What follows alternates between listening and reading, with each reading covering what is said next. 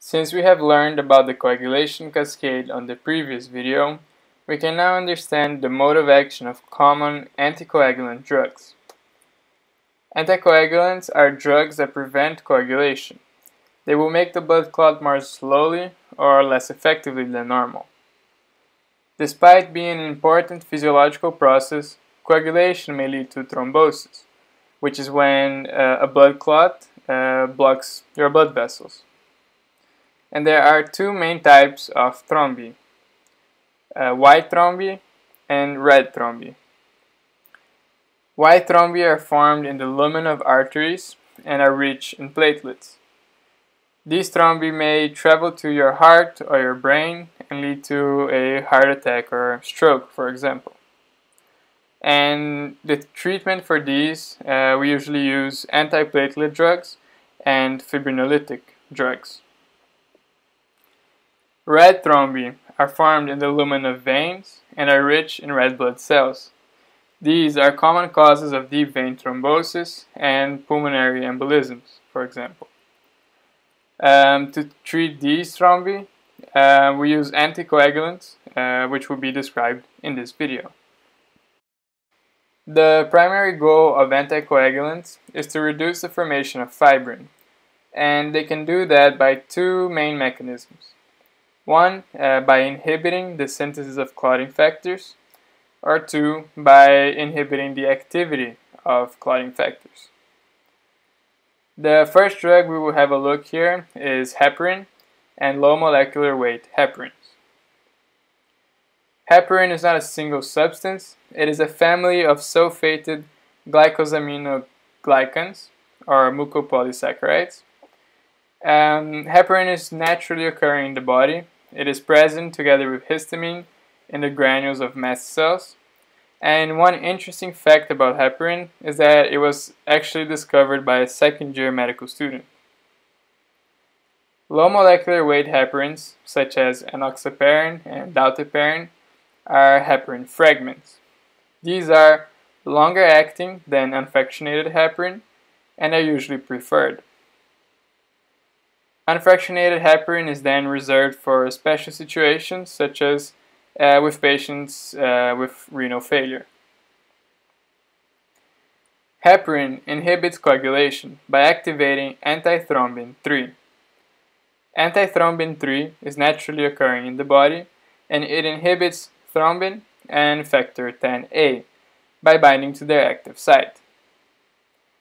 Heparin binds to antithrombin via a unique pentasaccharide sequence.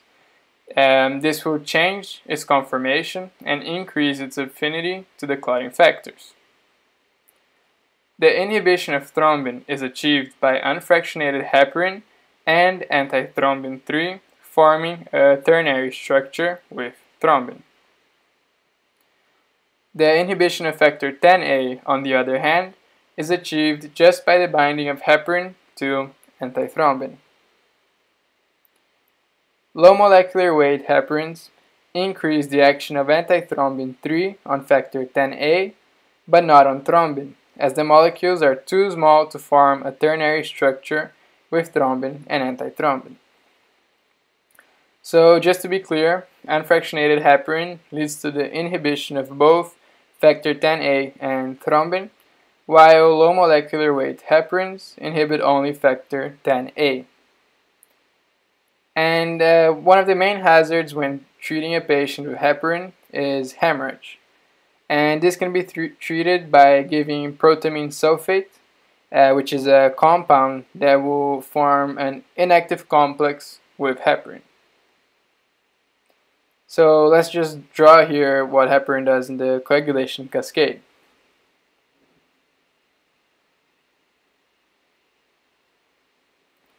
The next drug in question is warfarin. Nowadays, warfarin is an oral anticoagulant, but when it was first discovered, it was used actually as rat poison. Warfarin is a vitamin K antagonist. Vitamin K is essential for the synthesis of clotting factors 2, 7, 9, and 10, and therefore warfarin inhibits the synthesis of said clotting factors. The effects of warfarin may be countered by using vitamin K injections, and this is important as warfarin can lead to hemorrhage.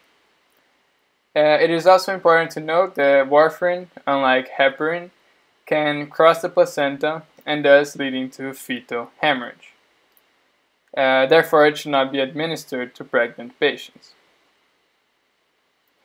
So let's just draw here what heparin does in the coagulation cascade.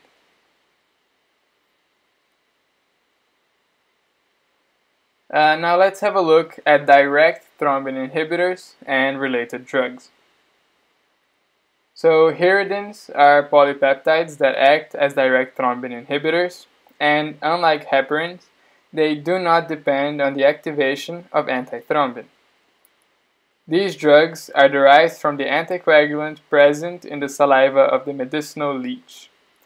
And some examples include lepiridin and bivalirudin. Now there are some orally active direct inhibitors, and these drugs are rapidly developing nowadays.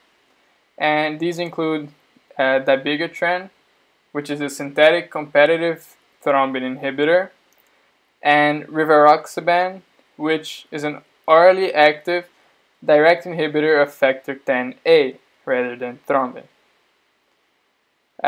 So I'm also just going to draw what these other two drugs do in the coagulation cascade.